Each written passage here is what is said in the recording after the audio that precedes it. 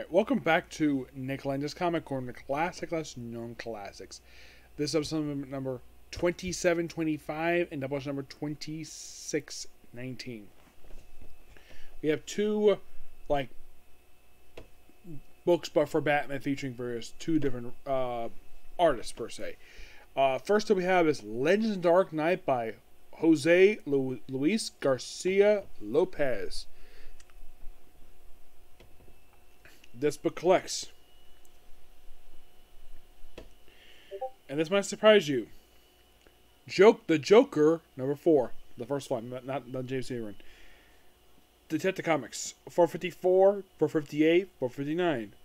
Batman Family, number 3. Batman 272. World's Finest, 244, 255, 258. Brand Bolt, 164, 171. DC Comics 31, Batman 336, 337. DC Comics presents 41, Batman 353, Reign of Terror, Gotham Knights 10, Batman Confidential 26, 28, and the Batman 6 last episode. Books I'm skipping over. Gotham Knights number 10, I discussed the book already, the Batman Confidential issues, and Lost episode Batman.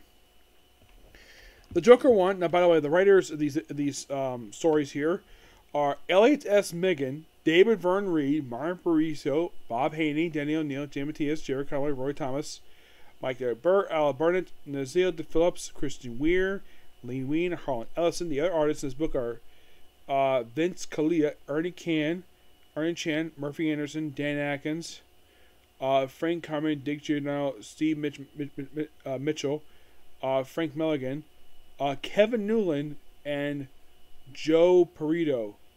The cover is not the guy we're talking about here. First up we have is The Joker, number 4.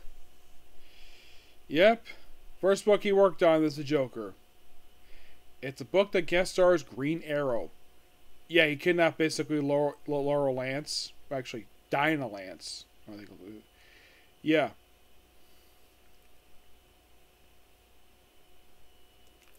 And they also collected this issue in a trade for Black Canary.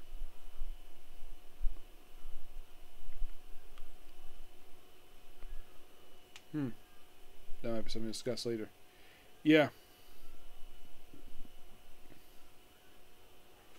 I might save that for later.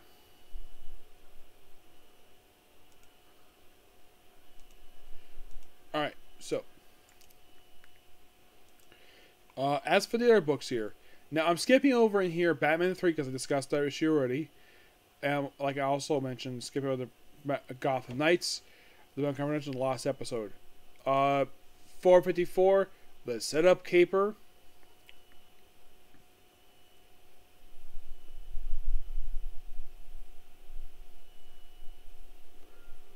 Yeah, this is mostly put just Batman trying to catch one guy. Well, actually, it's mostly by him catching the wrong guy. Eventually catches everyone later. Then we jump to Batman 272. The Underworld Olympics of 1976. This is just no backup story of this one. Just a regular Batman issue. It's Batman participating in the Olympics. Well, the other one version is basically gangsters trying to kill Batman.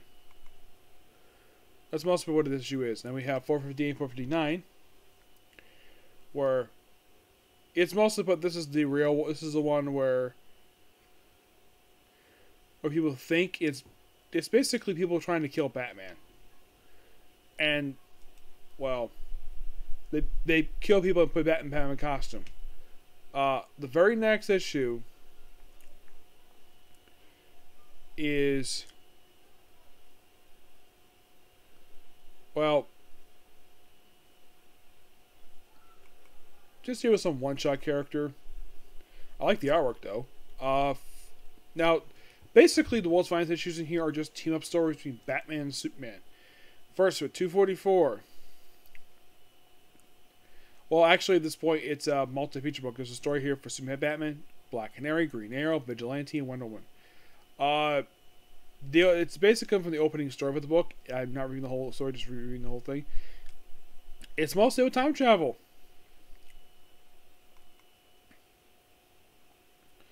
Yeah, also, basically, I heard about this. Apparently in the Bronze Age, Batman and Superman half the time written where they do not get along with each other at all. And the reason? No real explained reason for it. So the second one we have here is Thus We Know Our Batman For Me. I think this is the one where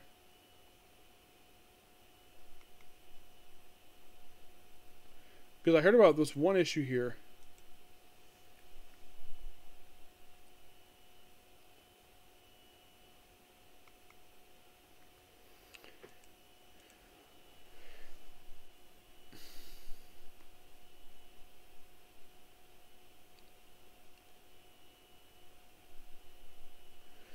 I think it was this issue particularly where he gets pulled off being anchor by Morgan Edge because he reported on a story he wanted to report on. Yeah, apparently like the whole thing of this one is that Morgan Edge wanted to report on a bank robbery. He thought it was more important to report on this than the president being in town. Yes, seriously. Instead of firing him, he just pulled him off to do a small town type of thing. Yeah. As for 258... The Curse of Krypton. This is mostly with Batman turning into a werebat. Yeah. Then we have the two Brave and Bold issues, 160 and 171. I think I've discussed this already, maybe. It's basically Batman team with Hawkman to solve Road to the Museum. Jamie Matias is the writer for this issue. A canon for Batman. This is the Batman team with Scalp Hunter. There's a backup feature book, so it won't be exactly a full review for this one because it's featured Nemesis. Yeah, it's mostly put Batman time travel back in time and fighting the Confederate Army. That's cool. 131. The Deadliest Show on Earth. I think I discussed this already. Yeah, I think I did. So, skip. Okay. 336, 337 for Batman. It's mostly for this one just we have the first appearance of a character named Monarch of Menace. A guy who thinks he's a king. And he only appeared twice. Yeah, his next appearance actually in an issue of Batman. Debut was in Batman. Last appearance was in 350. No, this is the... I don't think he returned out of this one. Oh, he did. He did return to Prime Earth. Yep, he did.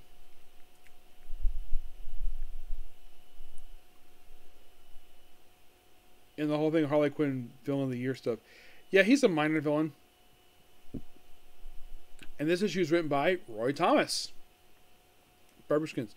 We have the final appearance in here of a character called Bouncer.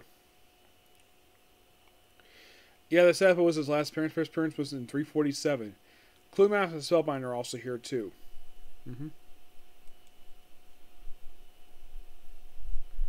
Now, as for 337, this features a Robin. This also has Robin Meckham's, where it's discussed already in Showcase Presents. Actually, I think it was in on Bronze Age Omnibus. This mostly put Batman take on Snowman, a Yeti creature, who appeared once after this in 522 to the comics. They're thinking, okay, not bad issues per se. 41.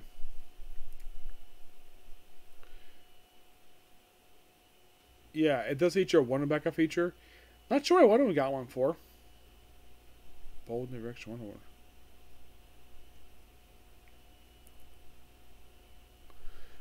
Yeah, this one is mostly put Superman team up with. He's basically just it's basically him and the Joker, where we deal with the final appearance of the Earth 1 version of the prankster, Oswald Loomis. Yes. But that's the last appearance of the original version of the character. Yes, he would return after this post-crisis. And soon at Volume 2, number 16. Oh yeah, and he was also a villain in Kyle Higgins' Nightwing book.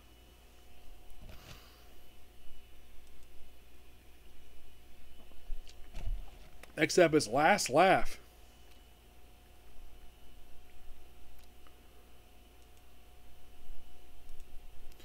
Which, Alien Collect is the opening story for this one.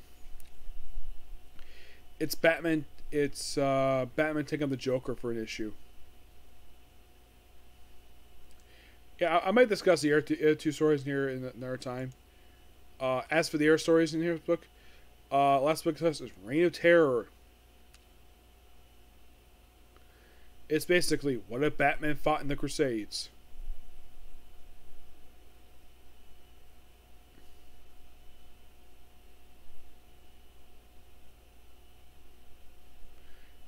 Yeah, and that's pretty much the whole thing in a nutshell. I like the artwork of these issues. The stories are okay. I'm going to give the book roughly a 9 out of 10.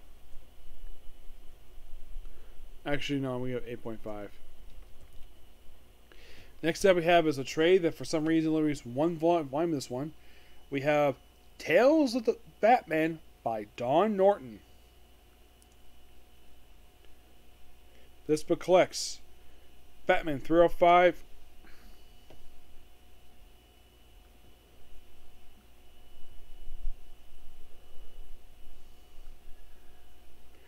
.305, 306, Set the Comics 480, and 483 to 497. Brave and Bold 153, 156, 165, and Batman 328. Yeah, and by the way, for the comic issues, these are the opening stories for a lot of these issues. Batman 305 and 306.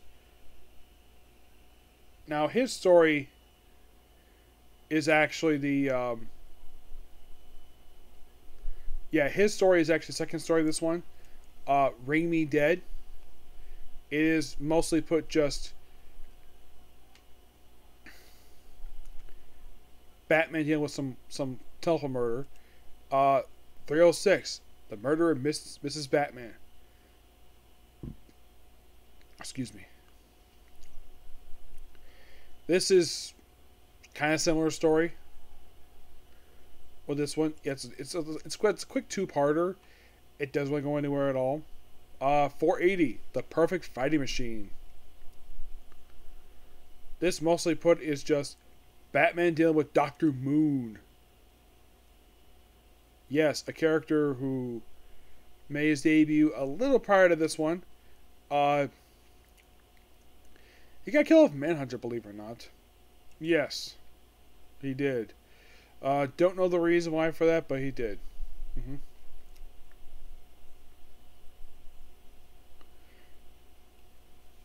This was not technically... I think this is his return to the comics at this point. Yeah, it was only like his possibly second or third appearance. Yeah, he's just not big of a character per se. But the issue itself is quite interesting. 483, Curse of Crime Alley. Oh, this is... yeah. This one here...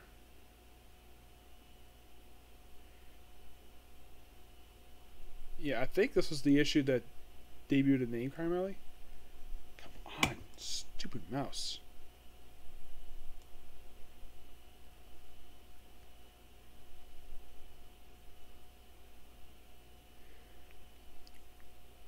It just mostly put just the whole thing. This one's first appearance of Max Jesus. Yep. Which I think this is a multi-issue storyline with him. Yeah. Maxie Zeus, the guy who thinks he's Zeus from Greek mythology.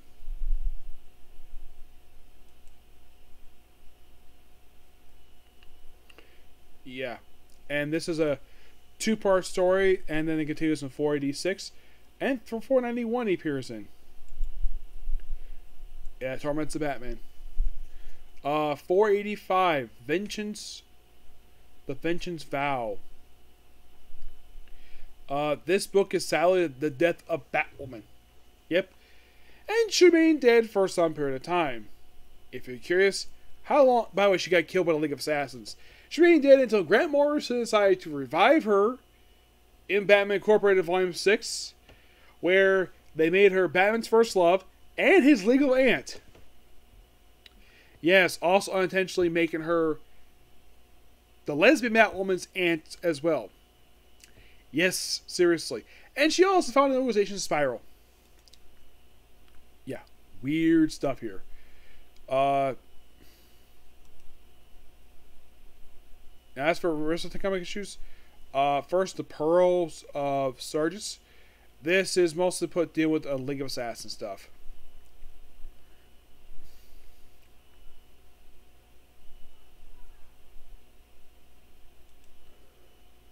Yeah, deal with a guy called the Sensei. In 488, it's Return of the Spook. Yeah, he returns this issue. Because he can. And he's only here for one issue. And he does not return until 526.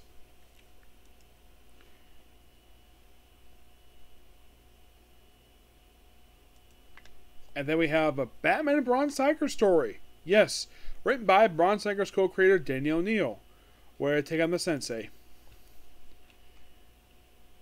The Sensei is Ra's al Ghul's father. Yes, which makes him Damien's great-grandfather. And this is a multi-issue story except for 485. It doesn't finally conclude until like 490. That's the whole thing with him. As many issues in here, the Riddler of Greek of Fleece. Yeah, you're thinking, oh, it's Maxie Zeus' story. You think the Riddler from the Golden Fleece. You think it's a Riddler story. Nope, it's Maxie Zeus. Yes, Maxie Zeus. Just cause. Basically, for 492, they collect two stories. It's basically a two-part story. There's a guy named General Scar.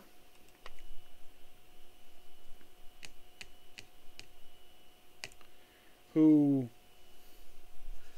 Yeah, he's just a criminal who just appears here. He appears in this two-part story, and then he returns. In World's Finest. Yeah, apparently he's like an enemy of Batgirl. And then 393. Riddles in the Dark. Is it a Riddler story? Yes, it is. With a single appearance of a guy called the Swashbuckler. Yeah, who is this guy? He's Vigilante's nephew. Yes, seriously. Greg Sands. Crime Doctor calls at midnight. Yep, the Crime Doctor. Yes. Who, yeah. He is, in fact, Rupert Thorne's brother. No, I'm not kidding about that. He seriously is. He's a doctor. He's criminal. That's most what he is. He's here just cause. Then 495, Murder in Quicksilver. Yeah, Crime Doctor appears here too. Just cause.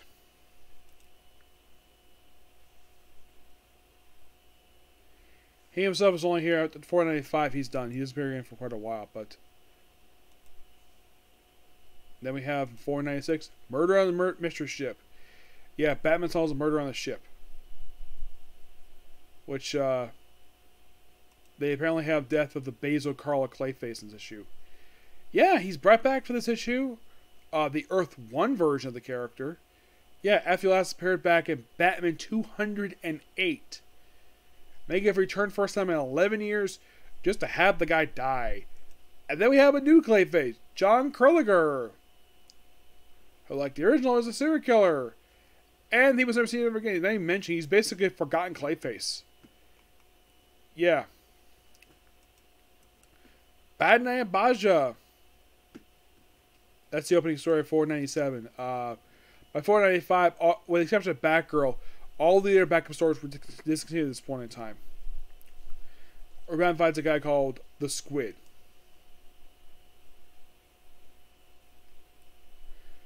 He himself didn't really appear very much at all. His experience after this being 357, 358 Batman. Now, as for the Brave and Bold issues, first starting with the Murder of Machines. This is basically Batman team with a red tornado to take out some robots. For 156, we have Batman team with Dr. Fate. And it's all about dealing with corruption in the police department, presumably at this point. Then we have 165, Prescription for Tragedy. Batman team with a Man-Bat. I think it's a scientist. And finally, 328 Batman, which of course this book collects the opening story for this one, not the it collects the backup story, which Commissioner Gordon won. Cool. I'll probably review the opening story in Terra's Marvel Woman Volume 1. Which that's gonna be interesting to discuss for that one when I get to it. Yep. I found Don New ones a little more interesting than the Jose Garcia-Lopez issues.